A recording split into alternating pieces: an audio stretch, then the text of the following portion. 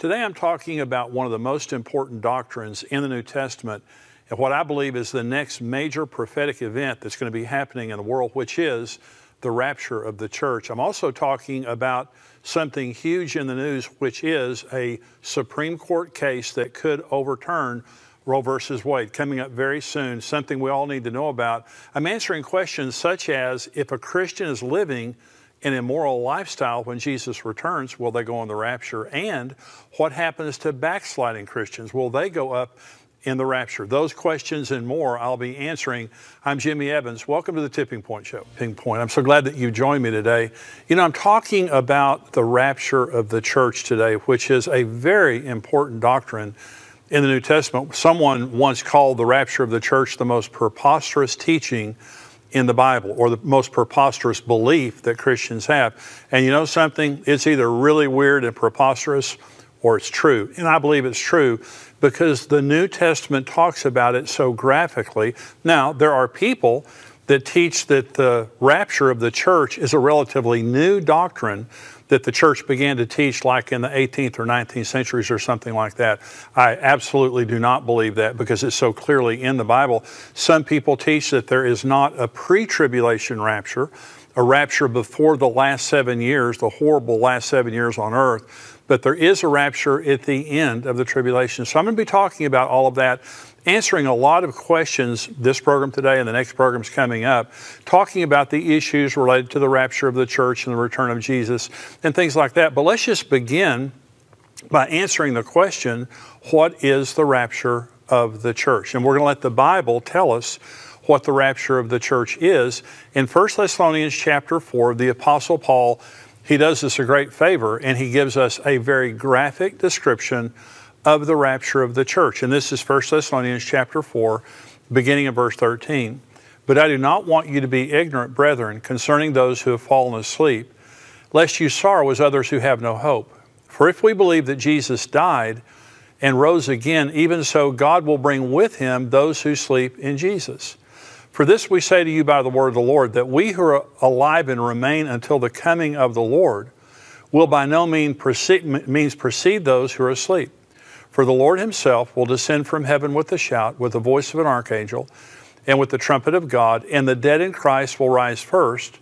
Then we who are alive and remain shall be caught up together with them in the clouds to meet the Lord in the air, and thus we shall always be with the Lord. Therefore comfort one another with these words. And so now this is comforting. And the Apostle Paul, he's saying, I don't want you to be troubled about people who have died in Jesus. He calls them people who are asleep. And that's just because their bodies are like this here on the earth.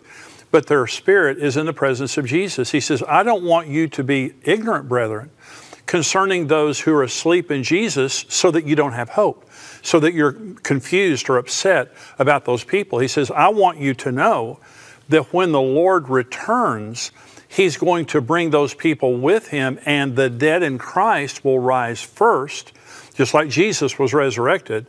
They're going to be resurrected out of their graves, and their bodies will be transformed into glorious bodies. Now, we have people ask questions about, what if my relatives were cremated, or what if my relatives were lost at sea, or something like that? God knows how to find every person, and all he needs is one strand of DNA, and that person will come out of the grave wherever they are, glorified body, and their spirit that is in the presence of Jesus will be reunited with that body. That happens first. The second thing that happens is we who are alive and remain will be caught up to meet the Lord in the clouds in the air. And this is very important now. The rapture is a private event that happens in the air between Jesus and the church. The second coming, I'm going to be talking about that on our next program.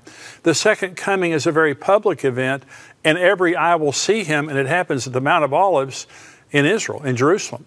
And so very different events here, but the Apostle Paul is telling us to comfort us that the Lord is returning, and when he returns, the dead will come out of their graves, but we who are alive and remain will be caught up. It's the Greek word harpazo. It is the Latin word rapturo. That's where we get our word rapture. And so it is a biblical word. It's in the Latin Bible. But this is where we get our word rapture. And the word rapture means to seize hastily. It means to snatch away. And so 1 Corinthians 15 gives us a very clear explanation again of the rapture, and here's what it says. 1 Corinthians 15, now this I say, brethren, that flesh and blood cannot inherit the kingdom of God, nor does corruption inherit incorruption. Behold, I tell you a mystery. We shall not all sleep, but we shall all be changed in a moment, in the twinkling of an eye, at the last trumpet, for the trumpet will sound, and the dead will be raised incorruptible, and we shall be changed. For this corruptible must put on incorruption, and this mortal must put on immortality. And so it's going to happen in the twinkling of an eye. It says in a moment, in the twinkling of an eye. The word moment there is the Greek word atomos, where we get our word atom. It means an indivisible amount of time. When Jesus returns and the rapture happens, it's going to happen in too short of a period of time to repent, too short of a period of time to make wrong things right, to apologize, too short of a period of time to become a Christian. And so people who are playing games with God right now, when the rapture happens, it happens instantly, instantaneously, the twinkling of an eye. And Jesus comes and we are taken from this world to meet Jesus in the clouds, in the air, and we go to the marriage supper of the Lamb with Him, and then we spend eternity with Jesus. Now, Jesus is going to describe the most important words in the Bible, according to the laws of biblical interpretation, are the words of Jesus. The words of Jesus define everything else in the Bible. So Luke 17, if the teaching of the rapture is a new teaching in the church, or if the teaching of the rapture, is really not a biblical teaching, well, Jesus sure graphically describes the rapture in Luke chapter 17. In fact, He doesn't just describe the rapture, He describes what's going to be happening in the world when He comes back. This is Luke 17. As the lightning that flashes out of one part of under heaven shines to the other part under heaven, so also the Son of Man will be in His day. Now that's talking about the rapture. It's talking about lightning in the heavens. That's what He's going to do. He's going to come in the sky. But first He must suffer many things and be rejected by this generation. And as it was in the days of Noah, so it will be also in the days of the Son of Man. They ate, they drank, they married wives, they were given in marriage until the day that Noah entered the ark, and the flood came and destroyed them all. Likewise, as it was also in the days of Lot, they ate, they drank, they bought, they sold, they planted, they built. But on the day that Lot went out of Sodom, it rained fire and brimstone from heaven and destroyed them all. Even so will it be in the day when the Son of Man is revealed. In that day, he who is on the housetop and his goods are in the house, let him not come down to take them away. And likewise, the one who is in the field, let him not turn back. Remember Lot's wife. Whoever seeks to save his life will lose it. Whoever loses his life will preserve it. Now here's where Jesus is going to graphically describe the rapture of the church. I tell you, in that night, there will be two people in one bed, the one taken, the other left. Two women will be grinding together, the one will be taken, the other left. Two men will be in the field, the one will be taken, the other left. And they answered and said to him, Where, Lord? So he said to them, Wherever the body is, there the eagles will be gathered together. So again, this is a description of the rapture. And Jesus said, as the lightning flashes in heaven, from one part of heaven to the other, so also will the coming of the Son of Man be in His day. He's coming, the rapture of the church happens in the sky. And then He says, as it was in the days of Noah, as it was in the days of Lot. The days of Noah, the world was absolutely corrupt and violent. And God regretted that He had made man on the earth. Men were so bad. Okay, and so in those days, there was a righteous remnant of people, Lot and his family, 8 people, and they were preaching the gospel to the people around them. They didn't have any converts because they were ridiculed. I'm sure they were ridiculed. Noah looked like a jerk, an idiot, until the day the rain started. Then he looked like a genius. And for many of you who are standing for Jesus in these times, you may be made fun of by your family and friends, or people you go to school with, or people you work with. But I'm telling you, in the twinkling of an eye, you're going to look like a genius. Because Jesus is coming back in the midst of a world full of rebellion and immorality and violence. But there is a righteous remnant, and I hope that you're a part of that righteous remnant, waiting for Jesus Christ to return. And Jesus says, as it was in the day that Noah stepped on the ark, pre-judgment. Noah didn't get on the ark during the flood or after the flood. He got on the ark before the flood ever happened, and God sealed Noah and his family in the ark. Then the rain came. He said, it will be like that day. And then He says, as it was in the day that Lot went out of Sodom. Now, Sodom and Gomorrah was a place of horrible immorality and rebellion against God.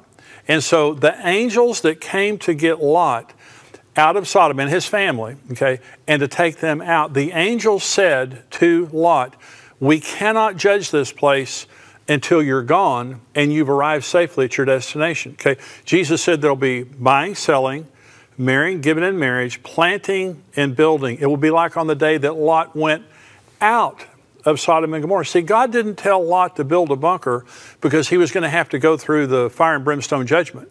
God told Lot to get out, and the angel said, judgment can't hit this place till you're gone. This is why I believe that the rapture of the church happens before the tribulation begins, because the tribulation is called the wrath of the Lamb, and God's not mad at us. This is Matthew 24, and by the way, when people say that there is a rapture at the end of the tribulation, they're right. There is a rapture at the end of the tribulation. This is Matthew 24. Immediately after the tribulation of those days, the sun will be darkened, and the moon will not give its light. The stars will fall from heaven, and the powers of the heavens will be shaken. Then the sign of the Son of Man will appear in heaven, and then all the tribes of the earth will mourn. Now see, this is everyone's looking at Jesus. This is the second coming. This isn't the rapture before. This is the rapture at the end. And they will see the Son of Man coming on the clouds of heaven with power and great glory, and he will send his angels with a great sound of a trumpet, and they will gather together his elect from the four winds, from one end of heaven to the other. That is the second coming. That is a public event where every eye will see him, but at that time he sends his angels to the four corners of the earth, and they gather his elect. Those are people who got saved during the tribulation. So there is a rapture before the tribulation happens for the church. For those of us today who have put our faith in Jesus, we're not going through the tribulation. Now, when the rapture happens, Christians are gone from the earth except for 144,000 Jews and 2 witnesses in Jerusalem. And so the earth will be rid of all the Christians on the earth. However, we know that many people are going to get saved during the tribulation, because the Revelation 6 and Revelation 20 talks about the martyrs, people who are being martyred for their faith during the tribulation by the Antichrist, the most evil man in the history of the world. So if you're a Christian right now, I'm telling you, you will not be here for the last 7 years, the worst 7 years in the history of the world. But if you are here when that happens, if you don't get raptured and you're here, there will still be grace to be saved, but it will be a severe grace, because it will be the worst time in human history, and the Antichrist will be ruling the earth and martyring millions, if not tens or hundreds of millions of Christians during that time. Here's another question that I want to answer, and that is, so that's what the rapture of the church is. Is Jesus coming to take his bride to be with him forever?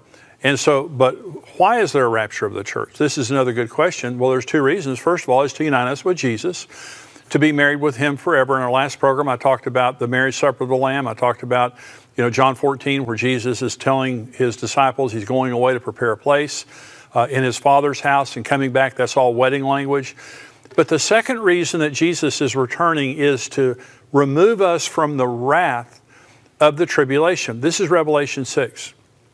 The kings of the earth, the great men, the rich men, the commanders, the mighty men, every slave and every free man hid themselves in the caves and in the rocks of the mountains, and said to the mountains and rocks, fall on us and hide us from the face of him who sits on the throne and from the wrath of the Lamb. For the great day of his wrath has come, and who is able to stand? The wrath of the Lamb. Isn't that a crazy phrase there? Have you ever been afraid of a lamb? If you're afraid of a lamb, I mean, you're a pretty afraid person. And so a lamb, this is the Lamb of God, Jesus Christ. They've spit in his face. They've rejected him. They've taken his name in vain. They've rebelled against him. And we have had an age of grace where Jesus has offered his grace in spite of that. There's coming a time of judgment where Jesus won't take it anymore. And there's going to be wrath poured out on the world. Now listen to me. Jesus is not mad at his church. Jesus is in love with his church. Why would Jesus leave his church, his bride, here on the earth for 7 years to go literally through hell on earth when he's not mad at us? The wrath of the Lamb is poured out on the people who have been in rebellion toward God and will not repent. And so Jesus is coming to remove us from that wrath. Listen to 1 Thessalonians chapter 1.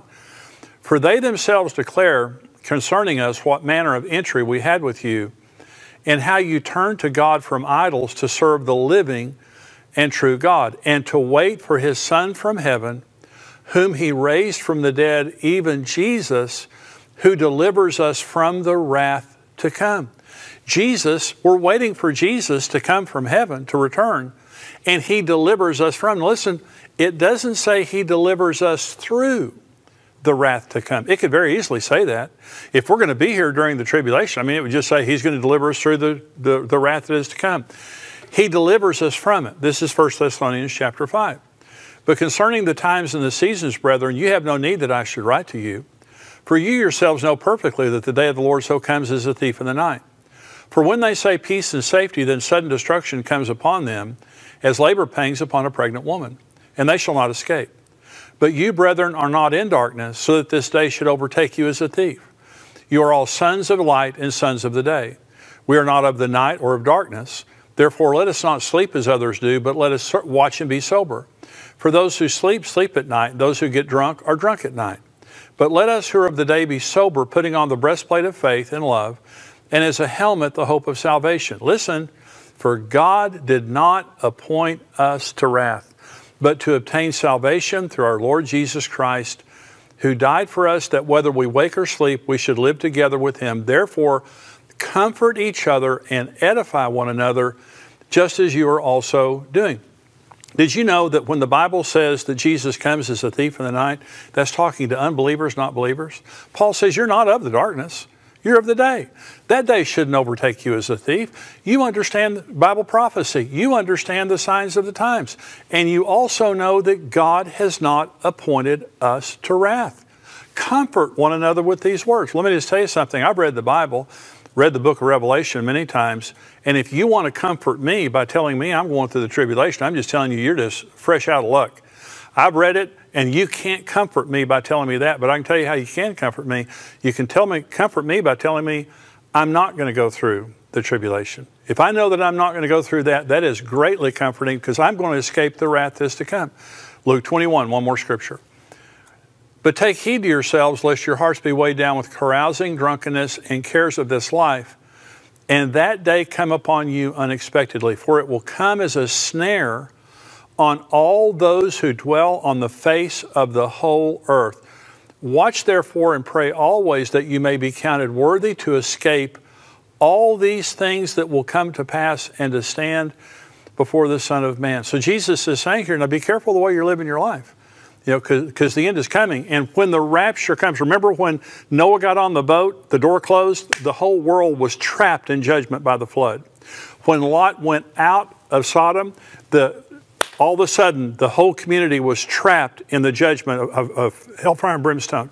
And so as soon as the rapture happens, we escape, but the world is trapped. Listen to what Jesus said.